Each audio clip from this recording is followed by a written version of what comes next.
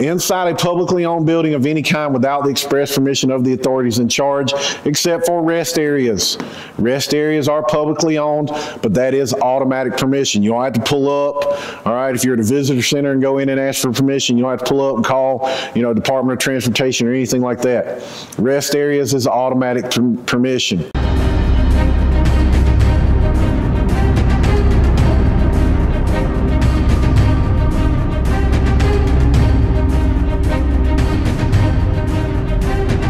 What's up, everybody? Chris with South Carolina Gun School, and as you can see here behind me, we're going to talk about places you must get permission to carry into. Before anybody gets started, like I talked about in the vehicle video, it's a legal system, not a justice or a constitutional system, okay? So I'm telling you what the legal system says. What you do is on you and what you have to approve in court. Remember, you've got to get permission to carry. So that doesn't mean go in with your gun on and get that permission, because this is where you're going to get in trouble. This is going to fall under improper carry if you have not gotten permission. Now, this is what kind of shocks people. Yes, you can get permission in the schools, but now look, as I've got it highlighted here, that's in the building or on the property. So what I mean here is if that school's name or the school district's name is on the property, you've got to get permission. So what I'm talking about is right up the road from where I live is a local high school. Their track is always open to the public, but I can't go up there and walk around that track and carry my gun because I have to have permission because they own that property. All right, I want to make that clear. If their name is on the property, you have to get permission. Now again, before all you keyboard warriors start in talking about violation Second Amendment, telling you what the legal system says. What you do is on you. It's not a constitutional system, it is a legal system. So any private or public, doesn't matter. College, university, technical college, post-secondary institution, doesn't matter. If it's a school, you have to get permission. Now, I'll go ahead and be honest with you. I've asked at some places. They ain't gave it to me yet. But you have that right to go in and ask for permission. Now, some other things about the school real quick. You can have it in your vehicle in one of the spots that I talked about in that video, but just a quick recap: closed glove box, closed console, luggage compartment, or under the driver's seat in a container with the integral fastener once you've gotten your permit. Okay, so you can have it in one of those spots in your vehicle on school property. But if you're going to get out of that vehicle with it on, you have to go in and get permission first. Now, I don't really like the wording on this, but this is the way that it's worded. You can carry into a school or college event related to firearms. That does not mean it's a drill team, pellet, or BB. They have to be shooting live ammunition, meaning .22 caliber or higher. So for some of the ones around me, we've got Clemson University right up the road. They have, if I'm not mistaken, a rifle and a shotgun team, but I know they have some shooting teams. If you have your permit and you're going to that event, that's automatic permission. But if you want to leave that event and go to another event on campus or somewhere else on campus, you have to leave it in your vehicle or you've got to get permission. Now, people have always asked, where do I go? I would say start with the dean of the school. Now, if you work for the school, start with your immediate supervisor, which is more than likely going to be the principal or the superintendent. You know, it's just, you kind of have to work your way up the chain of command, see what people say, but I would start with the dean of the school. He might have somebody that he would turn you over to, but that's kind of where I would start with this stuff. When I've asked at the school, I just asked the lady at the front desk. She went and got the resource officer. Resource officer came in, talked to me, told me no. So you've got that option. Now, here's the catch with these schools. And again, before anybody starts in, it's a legal system, not a constitutional system. So until you get your permit, until you get your carry permit, you cannot have it on school property anywhere in your vehicle.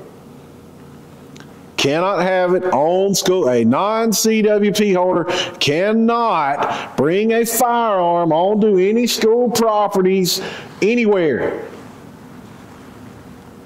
Can't go get permission to even have it in your vehicle on school property. I'm only telling you what the legal system says. So again, with your permit, glove box, console, luggage compartment, or under the driver's seat in some type of container. Glove box or console does not have to be in a container. Luggage compartment or under the driver's seat has to be in a container with an integral fastener, latch, snap, or zip shut. If you want to learn more about that, go check out my video where I talk about where you can have it in your vehicle. I go a little bit more in depth, but I'm trying to stick to the permission things here. Next, inside a publicly owned building of any kind without the express permission of the authorities in charge, except for rest areas. Rest areas are publicly owned, but that is automatic permission. You don't have to pull up, all right, if you're at a visitor center and go in and ask for permission, you don't have to pull up and call, Department of Transportation or anything like that.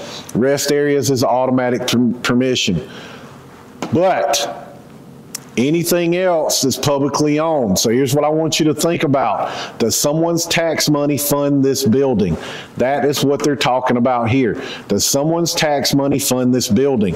That means it's publicly owned. Okay, the reason I say someone is if I'm down in Charleston and I lose my driver's license and I go into the DMV down there, my tax money from up here in the upstate is not going to be funding that down there, but people that live in Charleston, their tax money will. So does someone's tax money fund this building? Okay, that means it's publicly owned. You've got to get permission. Next, for my medical employees. Now, people get confused with this wording, thinking, okay, I have to be a medical employee to be able to get permission to carry in a DHEC certified clinic. Okay, that does not mean you've got to be a nurse, doctor, radiology tech, or anything like that.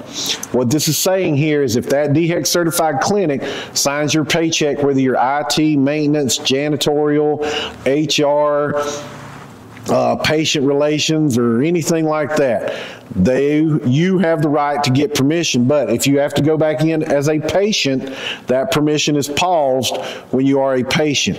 You only have the permission if they give it to you when you are working as an employee. Okay? Everybody understand that? If you got questions, message me. I'll be glad to help you out. Next, churches. Just got to get permission. Now, some churches, especially where I'm at, they rent out school auditoriums, they'll rent out school gymnasiums, and they'll have their service inside the school. During that time, it is a church. You only have to get permission from the church. But that church permission only applies during church hours. You can't take church permission because it was in your child's school and walk into your child's school with your gun on. That is two separate permissions you've got to have. School permission doesn't apply to church hours. Church permission doesn't apply to school hours. Make sure you understand. If you don't, reach out to me. But if your church uses a school for their service, it is a church at that time. You only get permission from the church. Anything else, you have to get permission from the school if it's during school hours or you're going there for a school event. Here's the catch on all of these. Written and signed permission. Do not just take verbal permission, because if they feel they're going to be held liable if something happens, and they can go, I never gave him permission, I don't know what they're talking about. It's going to turn into your word against theirs. If you think that won't happen, test your luck, because I'm not testing my luck like that. But these are places where you have to get permission. It's written and signed. That doesn't mean it's got to be on a letterhead document looking all official. It could be Post-it note, index card, blank copy paper, notebook paper. I don't care if you got an old business card or your wallet or purse with a blank spot on the back of it. I, Chris Lyles, give Fred Watts permission to carry in this building, and then I sign it. If it's something where the school, the church, or any one of these places type it up and email it to you, if they didn't do an electronic signature, then you print that up, go back in there to whoever gave you the permission or type that up, and you make sure they sign it.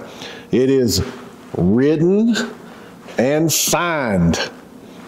Not written, Not verbal, but written and signed. It's got to be both. Do not take your chances if it's not. And again, for you keyboard warriors, whatever you want to do, I'm telling you what the legal system says. These are places where you have to get permission. Another quick note on this. These are also places that don't have to have signs, and they can have the wrong signs up. If you're sitting there going, what's he talking about? You need to go watch my video on the proper signage for a business to be properly posted here in the state of South Carolina. Yes, there is a very specific sign businesses have to have up. All right? So, if you're a business and you don't want guns in there, you better go watch my video. There's a very specific sign. I'm not sitting here and going to tell you not to do that or whatever. That's your business. That's your prerogative. That's the great thing about this country. You do what you want to with your business. For y'all to sit there and say, violence, that's their business. That's their choice, whatever. If you don't like it, go somewhere else. But stop giving people a hard time. That's their choice. Because I'll tell you right now, if they've got the sign up, not going to give me permission, I ain't going there. It's that simple. Why argue with them? Forget it. Written and signed, permission. Okay? Again, if you ever have questions, reach out to me. If I'm tied up with a class or I'm working with a client, bear with me. I will get back to you as soon as I'm free. Please make sure you follow what the legal system says, or you do whatever you want to do. I'm just telling you what the legal system says. It is a legal system, not a constitutional system. Always remember, folks, if you're not shooting, you're reloading. If you're not reloading, you're fighting. If you're not fighting, you're dead. Train to live. See you on the range.